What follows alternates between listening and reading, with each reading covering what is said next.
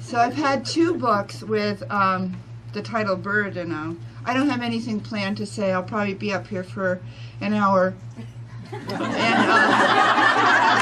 but I mean, I can come with nothing to say and keep you for longer, but I'm not going to. And I don't really like to have people read for a long time to me because I can't really track it, and I'd rather just listen to them, but talk about stuff. But I'll just do really short reading, 10 or maybe 12 minutes, so that you can get a sense of who these people are and where they're starting out. And then I'm really happy to take questions. I'm happy to sign anything you brought, and including journals, but I just can't. I can only sign my name because my hand is just an achy hand. It's the hand of a aging writer, and also I hate personalizing. It's the main reason.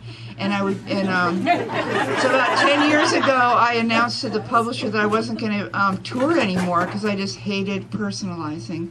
Is that Sarah with an H or without an H? And is that Susie with a Y or an IE or a Z? Is that a SUZIE or SUZY?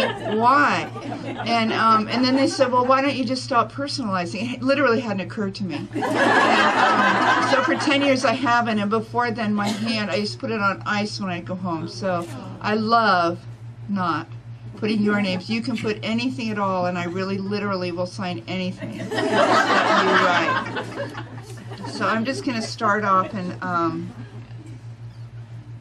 first I'll tell you about birds, and I'll tell you about Sam, because everywhere I go, people really want to hear how Sam is doing.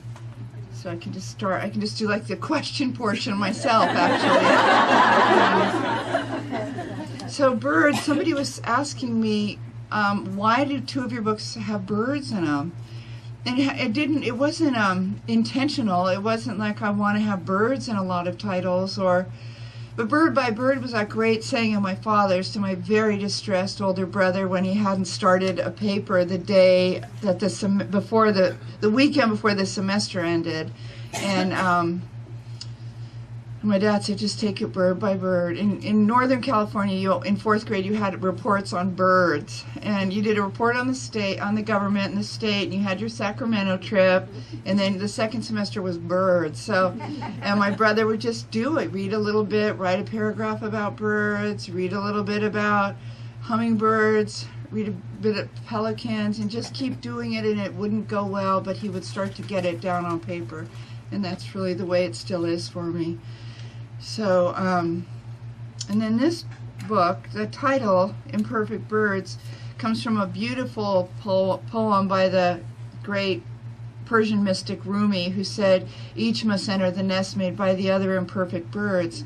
And it's so meaningful to me on so many different levels, but I love birds. I love doves. I love the peace sign of birds, of the Holy Spirit of birds. I love the idea that that I think Rumi's usually getting at, which is that if you want to be in the sacred realm, look up into somebody's face, look into people's eyes, look into where the need is, look into the heart, look from the heart, look, it's here. The divine and the sacred is wherever your butt is, and it's in the faces and the presence and the communication and communion of us.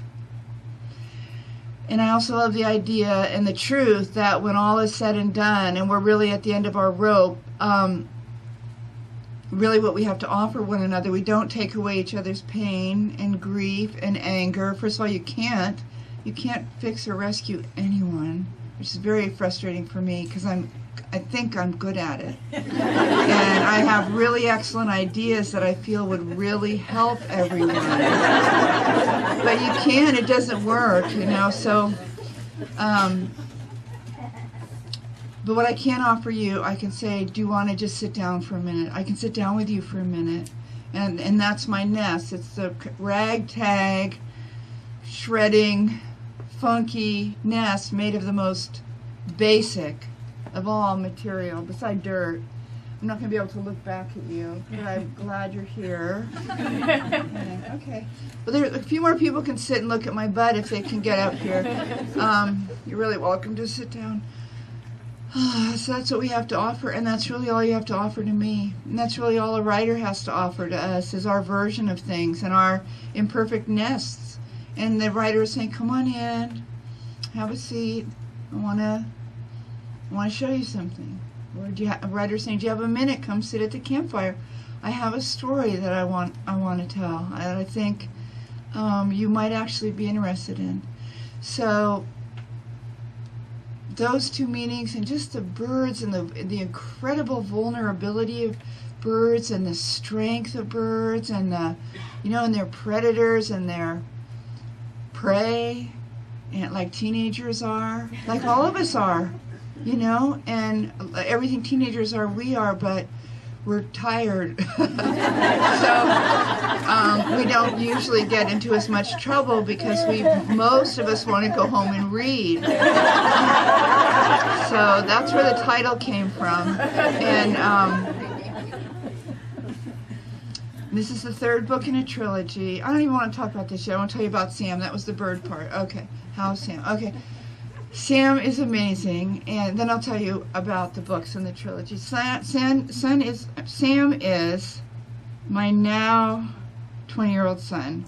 A lot of you first encountered him on the cover of Operating Instructions when he's about 8.5, and he's wearing a little tiger suit from Mervyn's, which is where he... Are you taping this? That's fine. What is that doing? It's just looking at you right now. Oh, okay. Okay. Looking for your nest. Okay, it's right here. But for a lot of people, he got kind of frozen in time. He got frozen in that photograph of, and now he has an 8.5-year-old son, 8.5-month-old son named Jax Jesse Lamott. He and his girlfriend Amy, and they all live in San Francisco. I live in Marin County in the western area, so about 35 minutes apart. So. It was not my plan.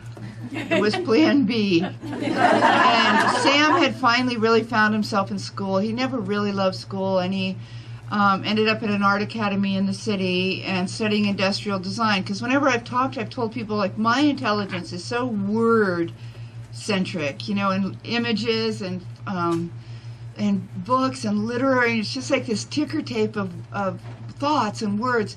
And Sam, who's very articulate, but his brilliance is spatial, and in the imagination. He can see things that don't show. He can see the backside of a pyramid. He can see underneath it. He could do math. He has kind of a, with another mother, he might have been an engineer or an architect, but he's like an inventor. He has an invention, patent pending on an invention, and he had a several $1,000s that he inherited from his grandma for a dream, and he's used that to sort of bring this invention into trying to bring it into the world. And he's very, very tall and thin. He has these gigantic brown eyes, which he always had, which he always hated until he discovered at about 14 that they were like chick magnets.